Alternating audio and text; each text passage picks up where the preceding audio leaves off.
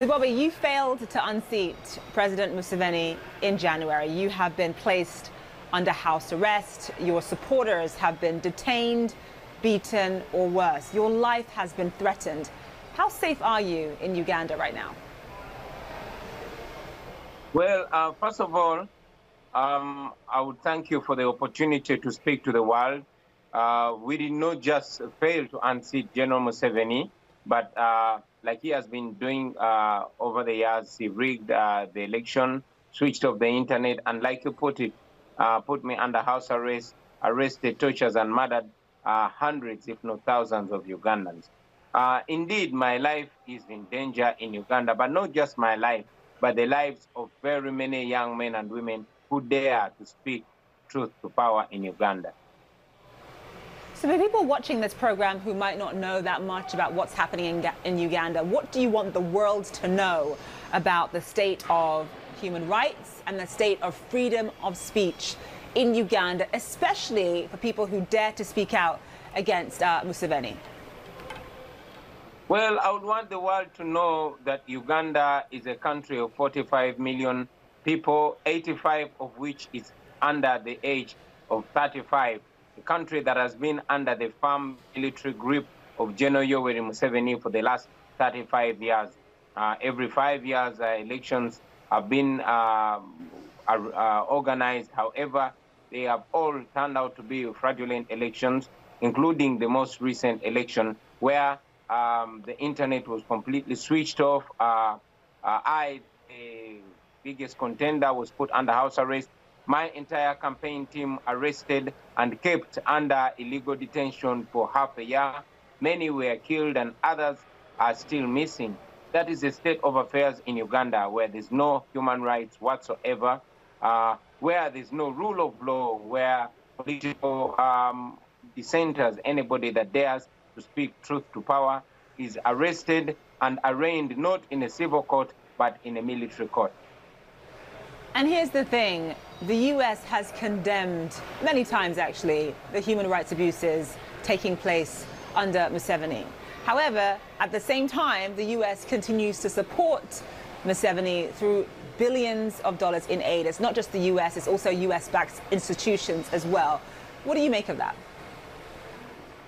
Well, for starters, it's important to know that the standards of human rights in Uganda in particular and in Africa in general should be the same standard with the rest of the world.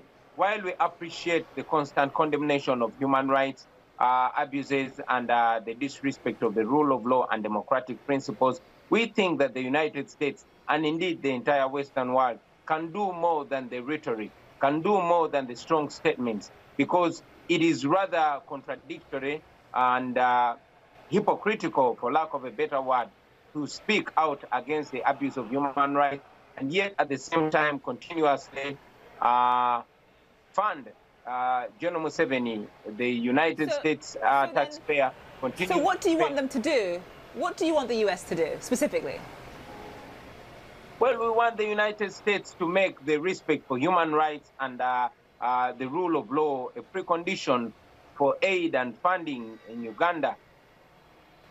We want them to stop funding our oppressor, to stop paying for the murder of Ugandans. So in terms of what happens next, I mean, obviously, you know, you didn't make it to the presidency, but you have an enormous amount of influence in Uganda. How are you using it going forward? Well, like I've been mentioning, that the entire agenda is not just for me to become president, but to see freedom, to see change, and to see respect for human rights, to see that the lives of the people of Uganda and the people of Africa have the same regard and the same dignity like the rest of the world. We stood for the election, and indeed we won it, although General Museveni, using the military and other institutions of state, declared himself president. We are now taking our front to the international fronts. We want to call out the funders, the international community, to stop funding for the homegrown terror of General Museveni, to stop paying for the murder of innocent men and women in Uganda.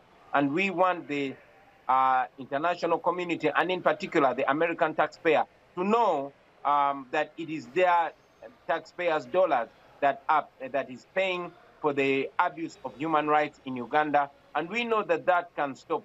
We want the world to know that Africa does not need dictators, and we want the United States and the entire development community to know that they do not need dictators in Africa to further their interests. The interests of the United States can well be furthered with a free Uganda, with human rights observed in Uganda and in Africa at large.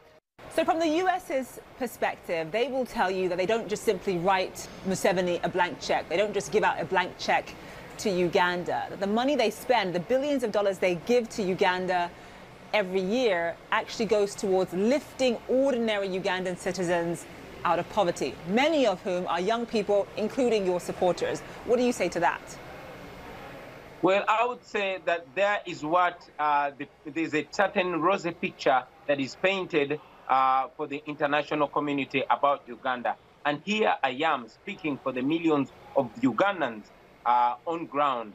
I was elected by millions of Ugandans. I represent more than 85% of the people of Uganda. And this is the truth that I'm giving to the world, that what General Museveni, the image, the rosy image that General Museveni is painting about Uganda is actually not what's happening. And that is why General Museveni contracts various companies, including an American company called Mercury, to paint a rosy picture about Uganda. But the reality on ground is that the billions of dollars that are given to the regime in Uganda are actually used to suppress dissent, to suppress all rights of the people of Uganda.